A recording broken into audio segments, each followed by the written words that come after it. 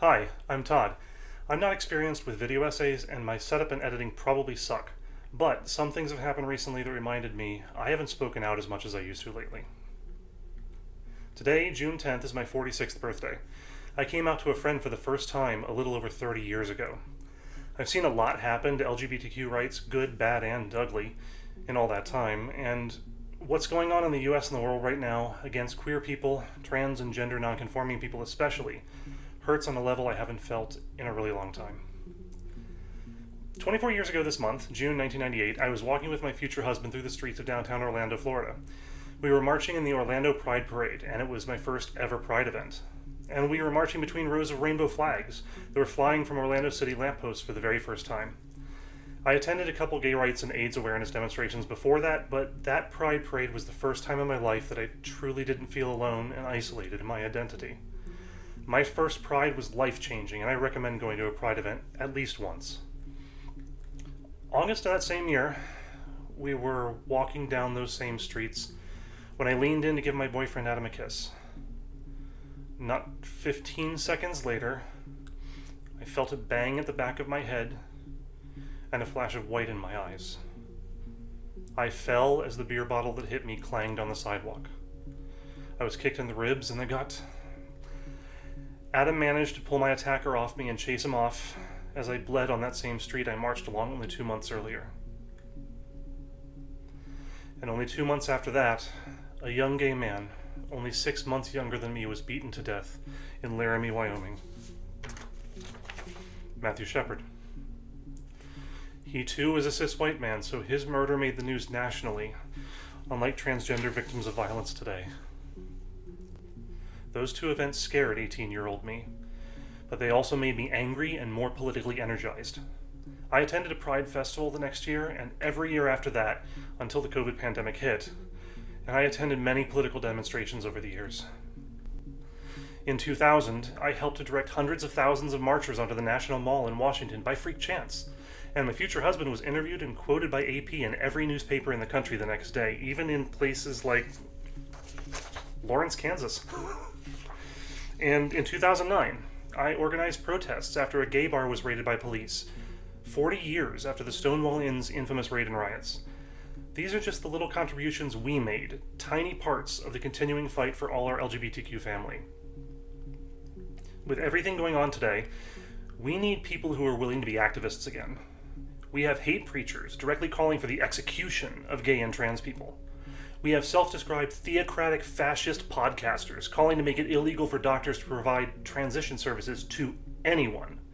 We have so-called journalists talking in language of outright genocide of transgender people because, quote, every one of these people are basically, a huge problem to a sane world. I'm not even going to mention their names here because they don't deserve a platform. They and their hate deserve to be forgotten to time. But evidence is linked in the video description. Well, I'm angry now. Are you angry? You should be. It doesn't matter whether you're cis or trans, straight or gay, or anywhere in between. You should be absolutely furious that people are spreading hate like this, even attacking children who are just trying to figure out who they are and where they fit in the world, and right-wing politicians are eating it up. I fought for all of us, literally bled on the same streets I marched along just for the ability to be myself, and now we're rolling back all the progress we made in the last quarter century. And just this week, someone very close to me told me that they decided to go back into the closet for their own safety. It broke my heart, not because of them, but because of what this hate machine inflicted on them. We fought for decades to prevent this. This was not supposed to happen. It's time to bring back a visible fight for queer rights.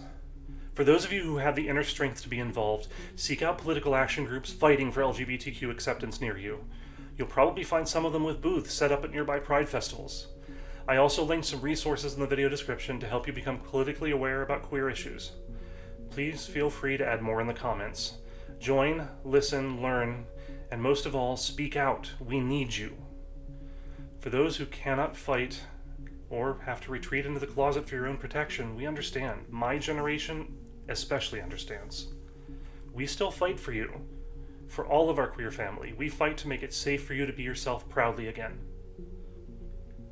And To the hateful politicians trying to take away our identities, trying to divide the queer family by creating fake LGB groups to exclude trans people, trying to label us that old hateful trope of predators or groomers that gets trotted out every single decade, I have this to say. We're here, we're queer, and don't just get used to it, accept it. We will fight you at the ballot box, we will fight you in the courtroom, we will fight you with demonstrations of visibility, and if you continue to inflict violence on our community, our family, I won't be surprised if we recall the actions at Stonewall 53 years ago. The philosopher Karl Popper warned us that a tolerant society must not tolerate intolerance, so we will not tolerate your hate. Be on the right side of history and accept us for the genuine human beings that we are, or just get out of the way. So, thank you for watching. I don't know that many people will even see this video. Algorithms are algorithms and they do what they do. But if this inspires just one more person to get involved, it was worth it. And happy Pride Month. This time, let's not just make it a month or even a year. This is our Pride decade. Own your identity because no one else in the world can tell you who you are. You are not alone, and I promise you, whether or not you feel accepted by your family and friends, you are loved.